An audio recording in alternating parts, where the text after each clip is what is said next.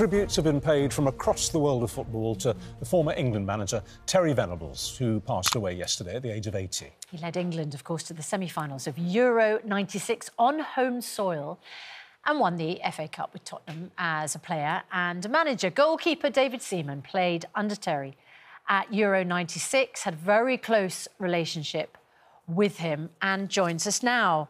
Very good morning to you, David. Morning, David. Good morning. You okay? Hi. Yeah. Now, you had a very good relationship with Terry Venables, so good, in fact, that you called him the greatest England manager. Of course, Euro '96 was such a massive tournament for you all. Just tell us about Terry, the person, what he was like during that tournament and your relationship with him. Yeah, first of all, it was a really sad day yesterday. And when I started seeing the clips and all the tributes coming in, all I can remember is the smile on his face. Yeah. He always had a smile on his face, even when he was angry, if I'm honest. But he was just a great guy. He was brilliant at man-to-man management. I remember him during Euro '96. We'd be in the hotel and we'd been locked away for quite a long time. And he would say to us, he'd be like, "David, will you take Gaza fishing? He's really winding me up." So his man management was brilliant. Then I would take Gaza off fishing and then I'd calm him down. But no, he was just brilliant, And with Euro '96, everything just got better and better. And I'll never forget the day, though, before Euro '96, that he came up to me when he just got the job and he looked me straight in the eyes and he went, you're my England's #1. And the confidence that I gained from that, and it was just brilliant, and it's just something that I'll never forget. I think a memory that many of us will take away from that particular tournament was when, obviously, we went out on penalties against Germany.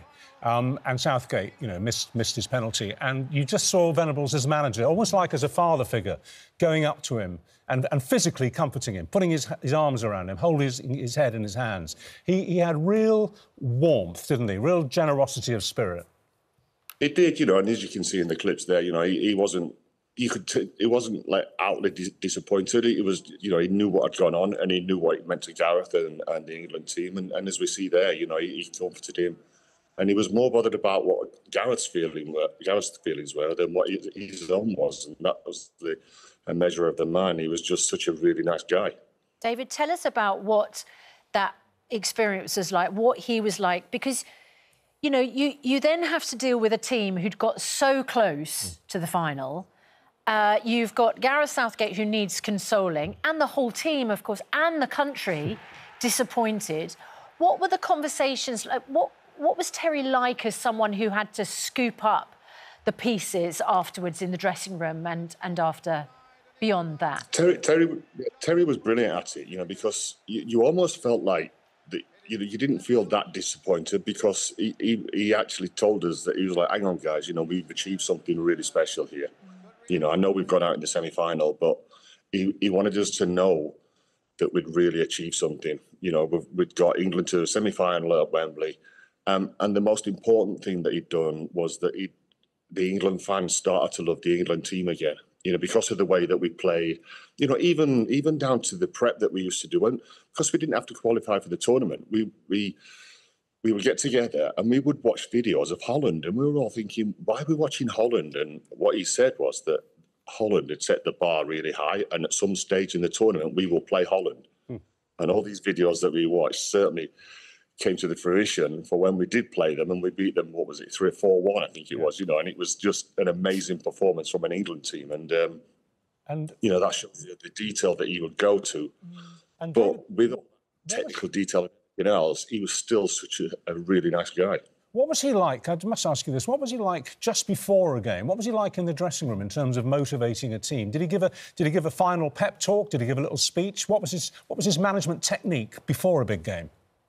It was the best. It was coming from El Tel, and he was English, and he's like, do it for the shirt, do it for the badge, do it for the country.